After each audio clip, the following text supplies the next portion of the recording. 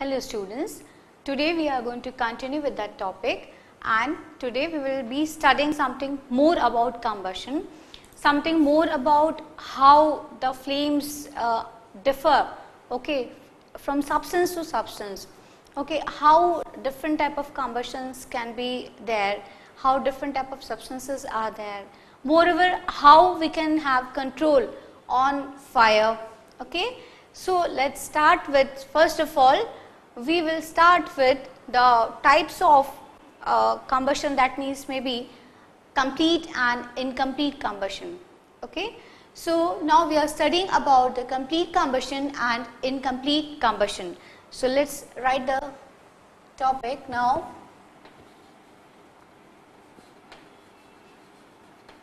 Complete combustion.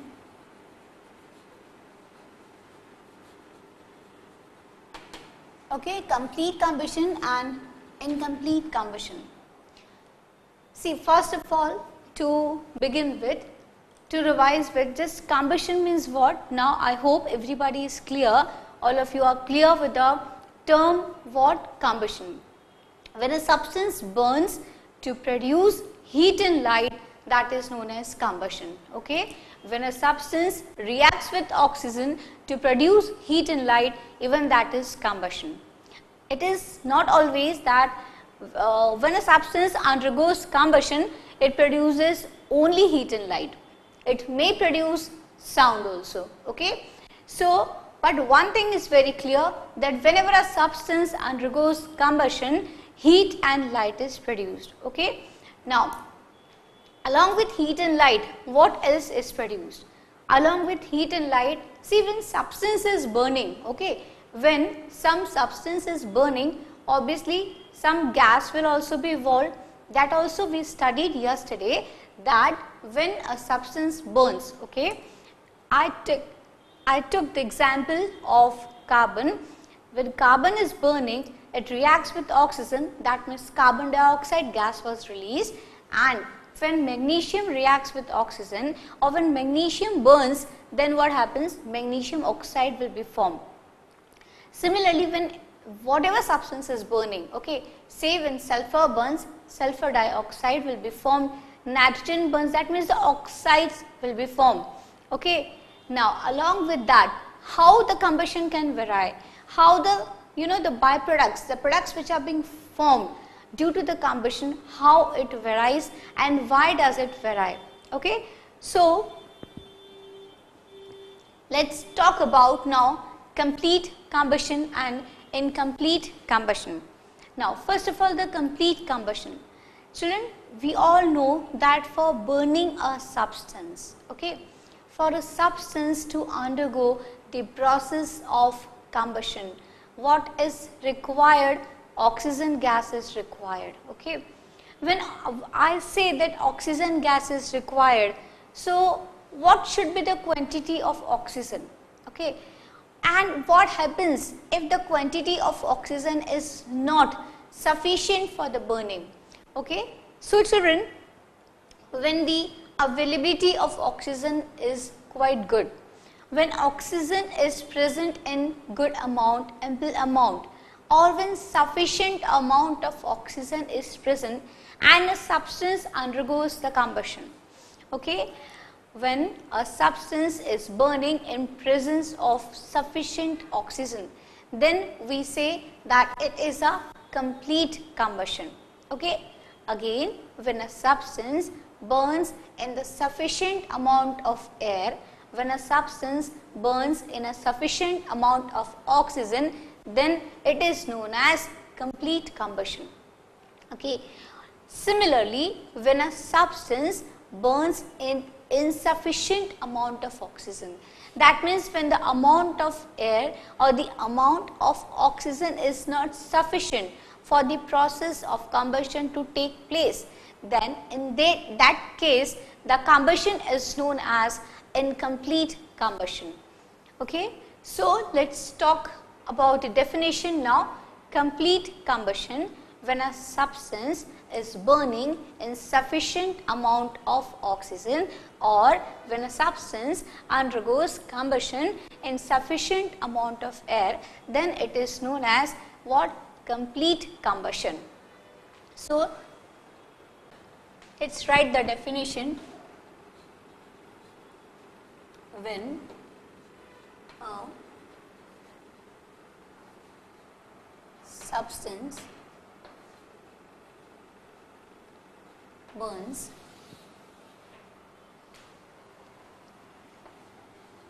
in sufficient amount of air, or what else can we write over here? We can write oxygen.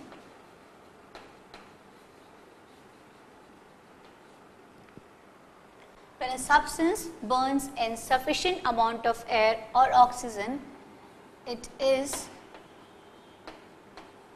called as complete combustion.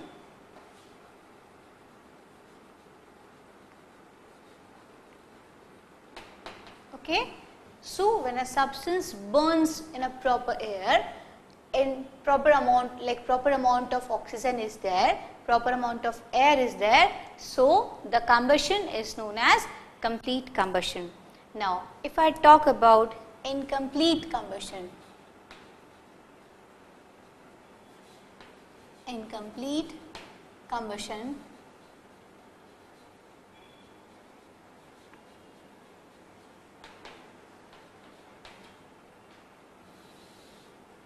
so what shall I write here? When a substance burns in insufficient amount of air or oxygen, then it is called as incomplete combustion. Okay, so let's write over here, when a substance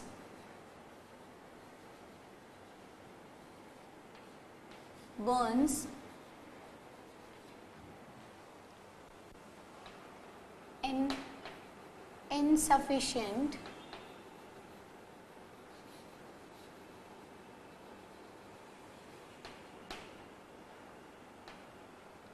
amount of oxygen, or what can we write? Air. Okay, then it is called as incomplete combustion.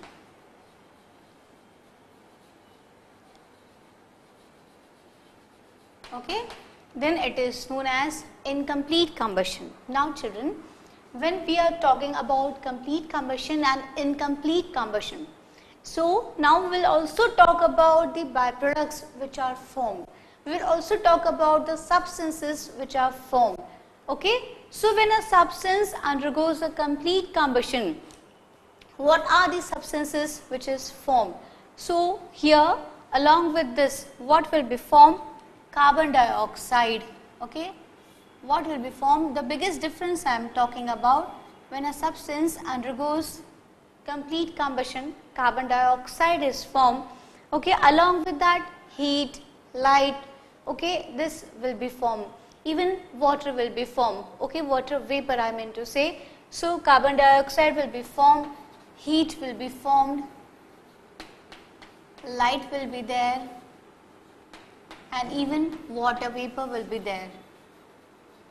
Okay, even water vapor will be formed. So when a substance undergoes complete combustion, carbon dioxide will be formed, heat will be formed, light will be formed, and water vapor will be formed. Now what should be the case here in incomplete combustion? So here carbon monoxide will be formed. This is the biggest difference. What will be formed here? Carbon monoxide will be formed, and here carbon dioxide is formed. Okay, so carbon monoxide will be formed. Obviously here also water vapor will be formed, okay, heat will be formed, light will be formed, okay. Along with this, even the soot can be formed, okay. Some particles, the particles which are not burned. Why not burned, children? Because in complete combustion everything will be burned, okay. And even there will be the difference in the flame.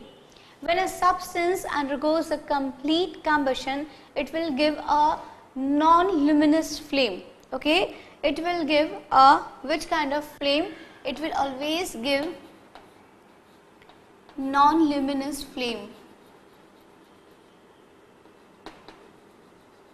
okay. It will give non-luminous, it will give non-luminous flame. And here which kind of flame will be there? Luminous flame will be there,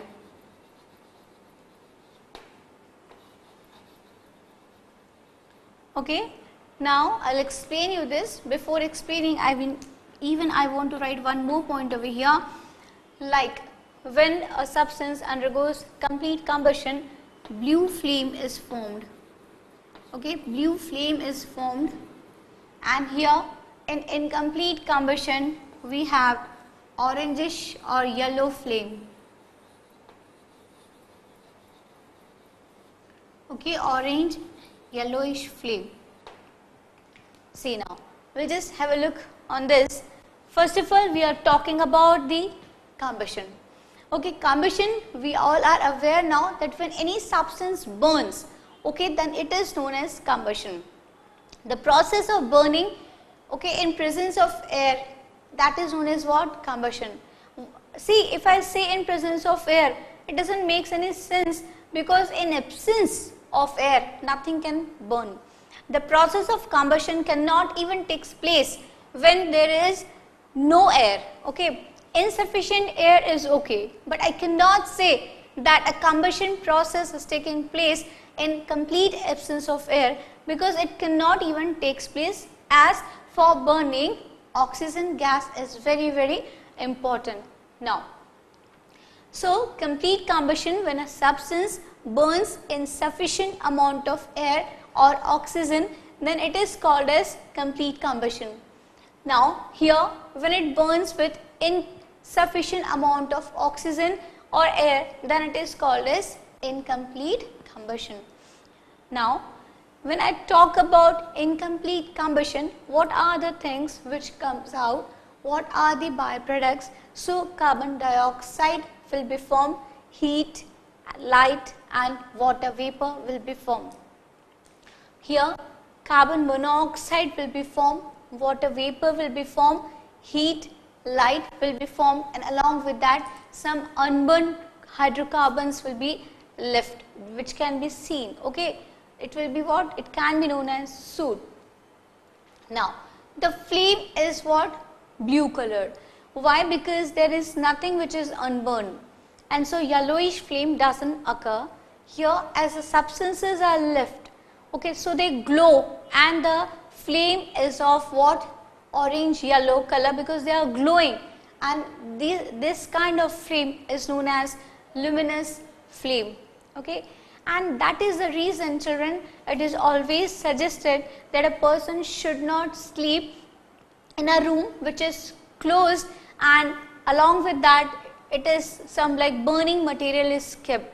Like to talk about burning material means what it can be, maybe a bonfire sort of thing, or maybe a candle, like some lamp sort of a thing which is producing or which can produce large amount of gas. Why? Because what will happen if the room is closed, if there is no passage of crossing of air? So what will happen? The oxygen, the amount of oxygen which is present in the room will be utilized for that combustion, okay. And as soon as the oxygen get reduced, then what will happen? The gases, which gases? Carbon dioxide, carbon monoxide. These gases will replace oxygen, okay. And in such kind of conditions, even a person can feel suffocated and may even die in extreme conditions I am talking about, but that is the reason it is always suggested that if certain things are there like bonfire and something is there, so it should not be a closed room, it should be a like open ventilator sort of thing, okay. And even if candles are there, something, so what has to be done, like the passage should be there so that the oxygen can again enter. So this was about the combustion. Which kind of combustion? Complete combustion and incomplete combustion. And even this can be known as what? The thing which I am saying, that when the level of carbon monoxide increases, it give rise to a it can give rise to the death of a person, or that is an extreme case, but in normal it can give a suffocation, like the person feels suffocated, and this is known as carbon monoxide poisoning. It is known as carbon monoxide poisoning.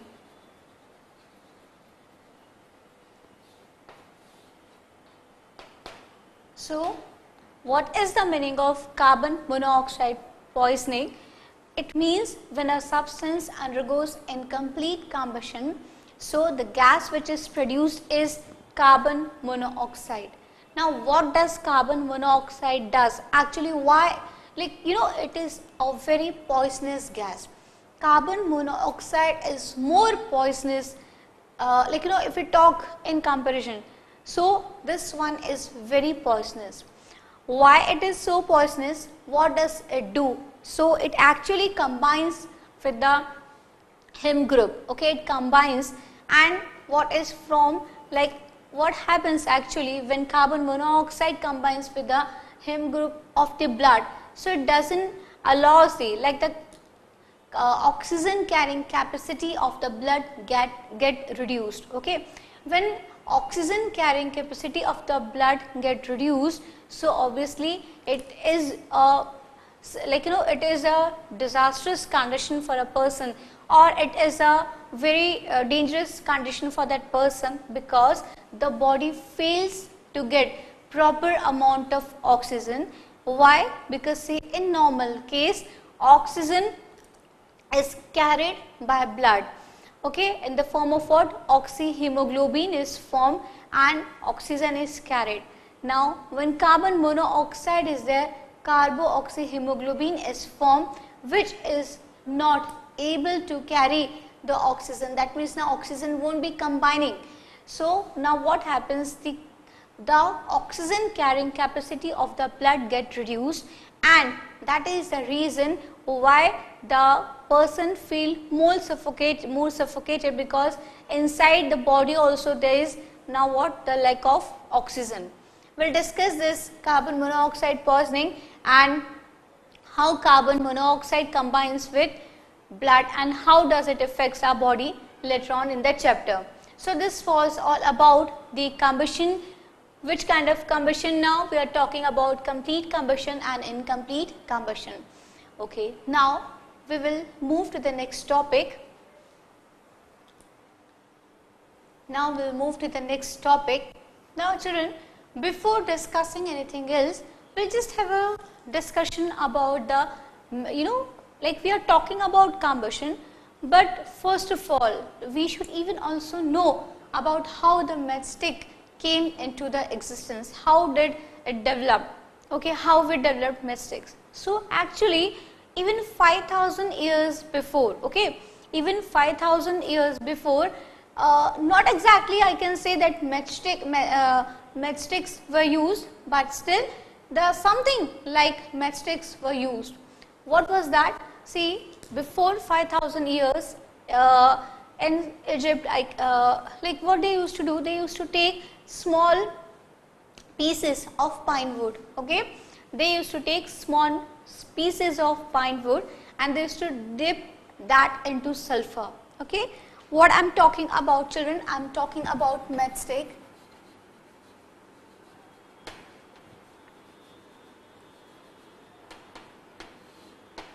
Okay, so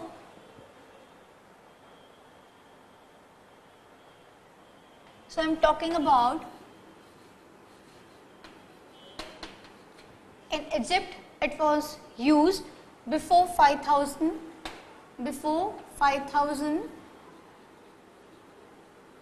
years.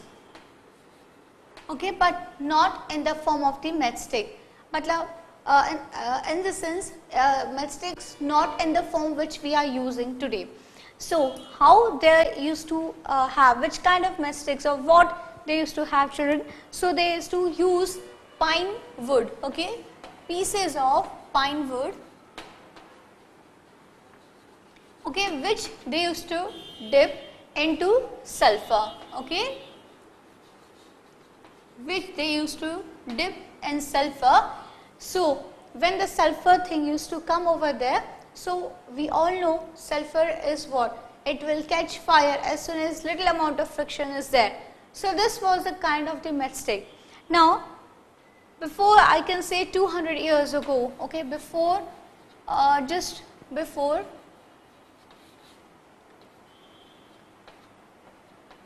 200 years ago,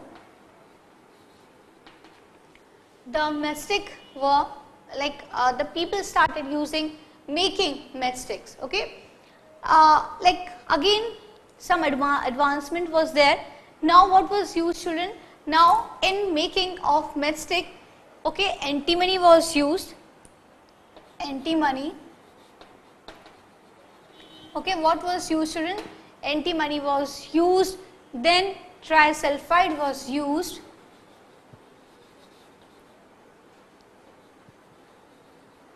and now along with the trisulfide, okay, now potassium chlorate was also used, potassium chlorate was used, and white phosphorus was used.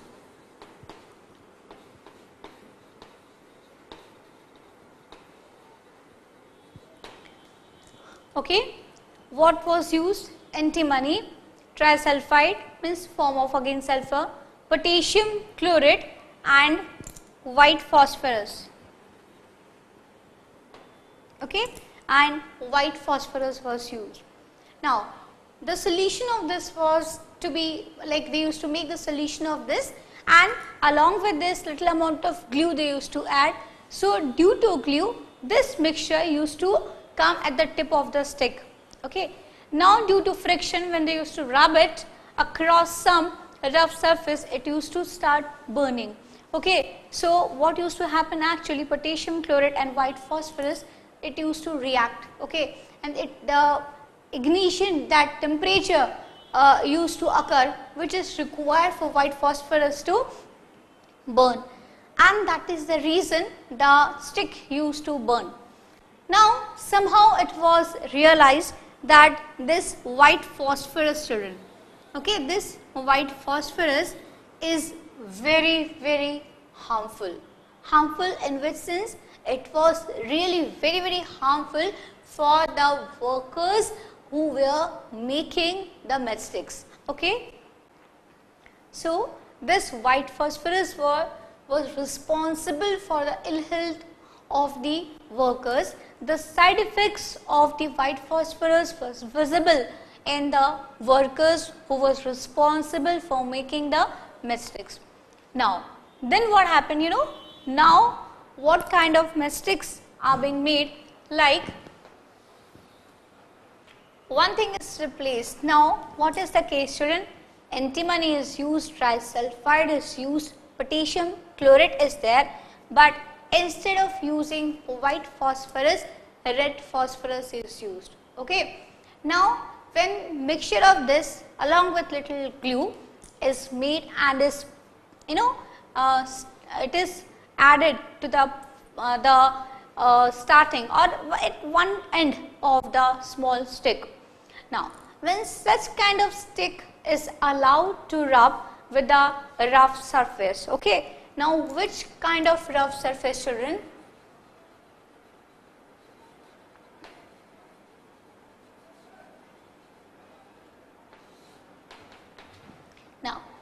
which kind of rough surface? The rough surface used to have powdered,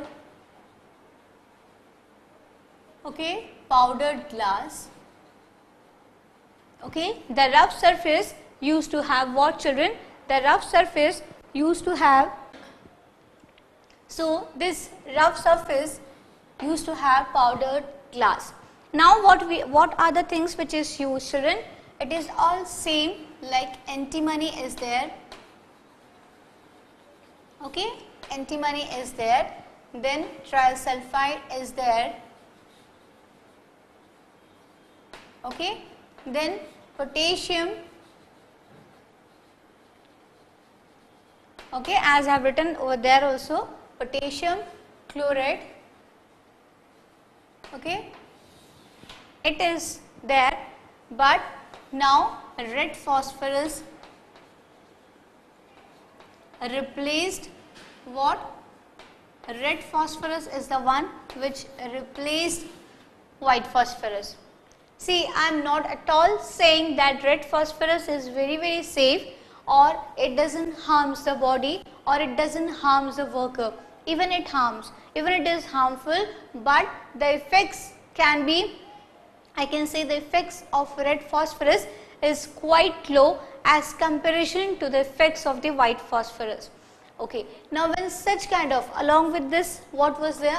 Children, glue was there. Okay. Here also glue was there. Any kind of adhesive, whatever they are using. Now when such kind of mixture is there at the tip of the stick and it is rubbed to the rough surface, how the surface is made rough?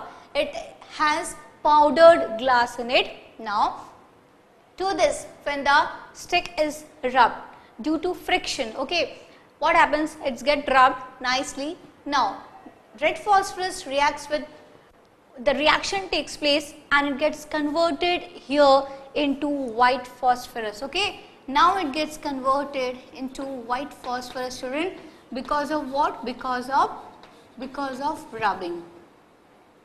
Okay, because of rubbing, the red phosphorus reacts with chlorate, potassium chlorate, and it gets converted, the red phosphorus gets converted into white phosphorus. And as we all know, white phosphorus is what is, it catches fire, it reaches to its ignition temperature. Okay, what is the meaning of ignition temperature?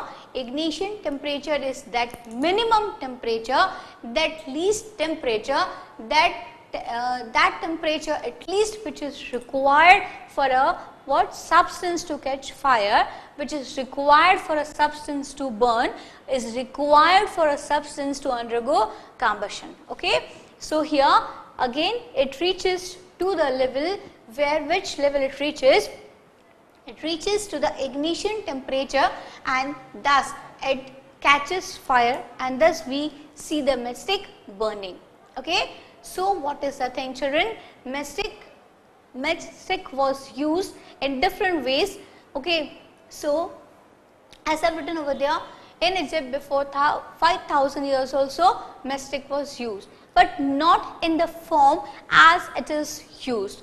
The pieces of pines were used, it were dipped in the sulfur. Okay, as we all know, sulfur catches fire, so it reaches to the ignition temperature and it catches fire. Later on, before now 200 years ago, antimony, trisulfide, potassium chlorate along with white phosphorus and little amount of glue, this mixture was used at the tip of the stick to make what? Matchstick.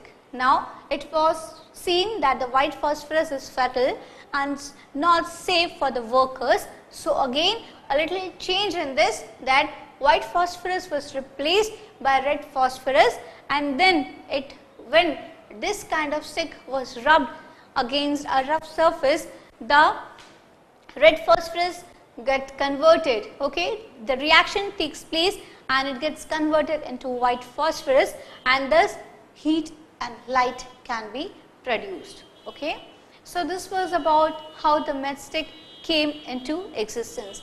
Now let's talk about some other topic. So we'll have look upon something else.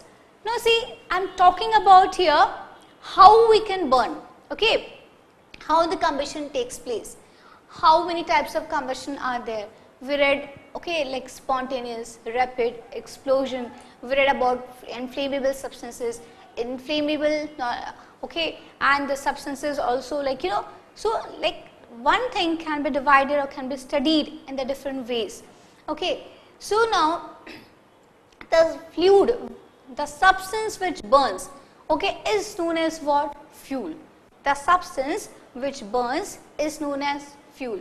But we burn many things, okay. We see many things burning, and even we burn many things. Even we burn grass also, if the grass or the, you know, garbage is also burned. So do we call it as a fuel? No, we never call this substance as a fuel. Then what is the meaning of fuel, children? See, first of all, the fuel can be divided into 3 stages, and let's talk more about that just within the few minutes.